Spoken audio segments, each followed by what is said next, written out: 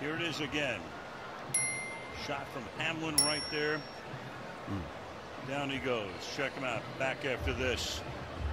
So, obviously, Tua just, got another concussion. Obviously, he dealt with that for a while. Man, what's your take? Is it time to hang it up? Should Tua retire? Or could he just keep playing? Let me preface this by saying this. Those who don't understand the game of football and its physicality will not understand what I'm about to say. Okay. As a kid, as a child, as a person who prepares to not just play this game, who prepares not to just be good at this game, who prepares not to do any other thing besides dominate this game, you make an unspoken oath to this game of football. You understand what comes with playing this game of football. Yeah. You can die on this field, as we've seen people die before. God rest their soul.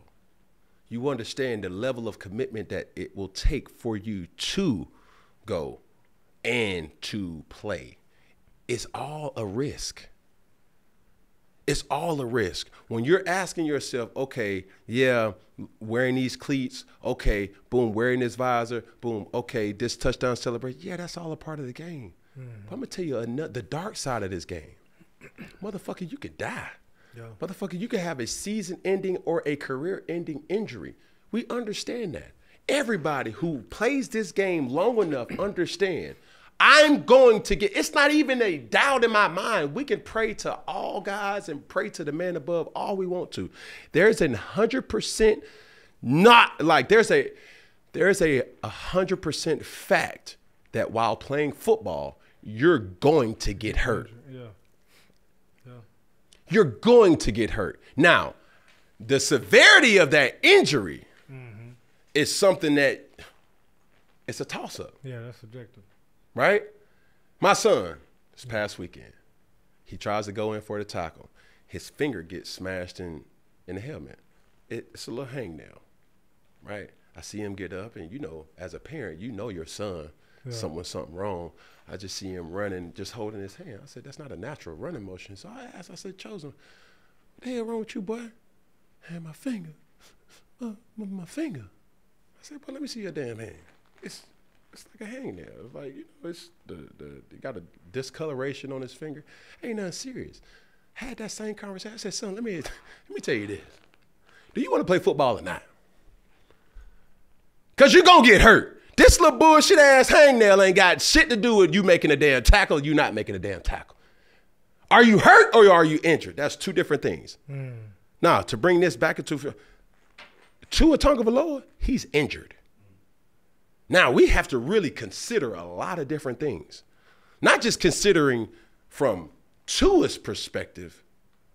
What about his wife? What about his father? What about his brother? What about his sister? What about his friend? Because that's going to be somebody who's going to be able to allow him to listen. Bro, I love you, bro. I don't want to keep seeing you like this. Yeah. This is third one. Yeah. No, just in general. Yeah. That's detected that we know of. That we know of. But you have to understand this too. One of my greatest teammates that I ever have played with, alongside with, Luke Kuechly, he made a business decision. When I see Luke now, I'm like, yo, he made the right decision, bro. Yeah. He looks healthy. He looks happy. Yeah.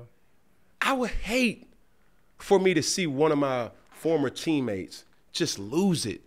And it's too early to tell. Luke's young. And we don't know the side effects when you're 50, God willing 60, God willing 70 years old. What that CTE, yeah, we joke about it sometimes. We hint towards blue tint. But, bro, this game is going to hurt you. Yeah. I'm just lucky to be able to walk around and jump around. And, yeah, I'm in my right mind. But at the same time, a lot of people aren't. Yeah. So if you ask me what I would do, I would really consider walking away. You play this game. Hold on, let me bring this on home. You play this game to be able to take care of your family. Yeah. Tua, you just signed a deal, bro. We got guaranteed 60. You already got. Yeah. Let's think about that. Call it lame, call it, man. listen, I want to be able to play football with my sons. I want to teach my sons.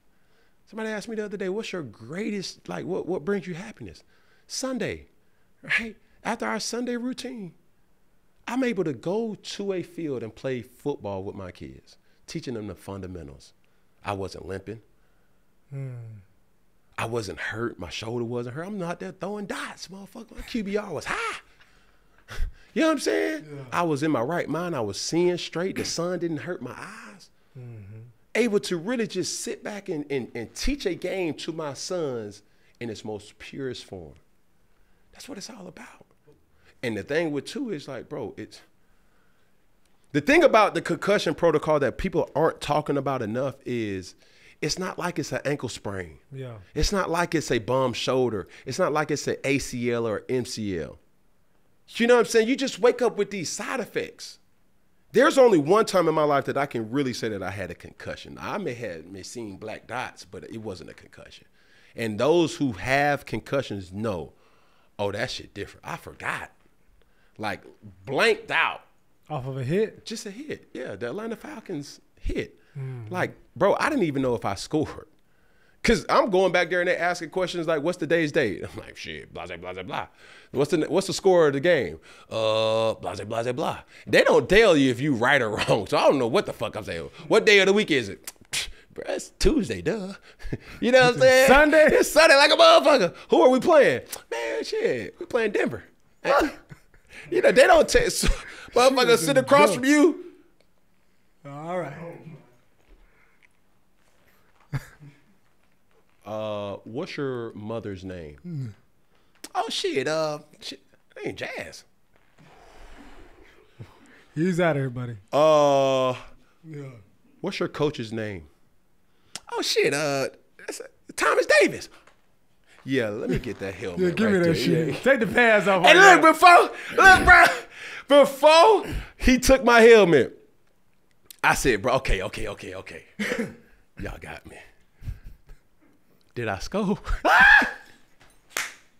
That's the only thing I wanted to know.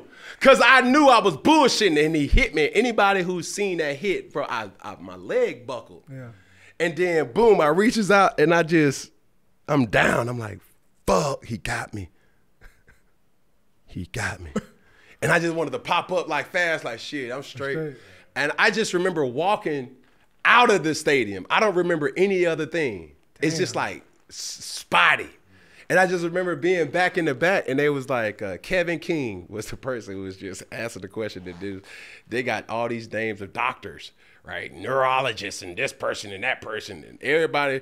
Like, I'm sitting right here like looking at three motherfuckers. And they all sitting. Kevin is asking me the questions.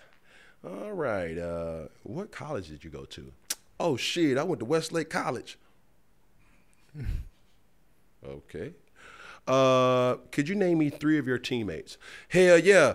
Cecil Newton, Peggy, and Christian McCaffrey. Oh, okay.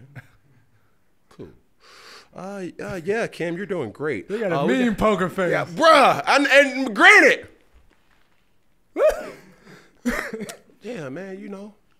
Just simple questions that I'm like, bro, I'm bombing these motherfuckers. I'm bombing this. Shit. Striking out. Golly. Man, it was so embarrassing because like we can laugh at it now, but I remember he was like, Kevin was a trainer. He was looking at me. He was like, oh, yeah, you was out of there, guy. I never had a concussion, but needless to say, bro, we got real questions to kind of ask ourselves where I think Tua's circle does, because that's something that can really have long-lasting impact. Yeah.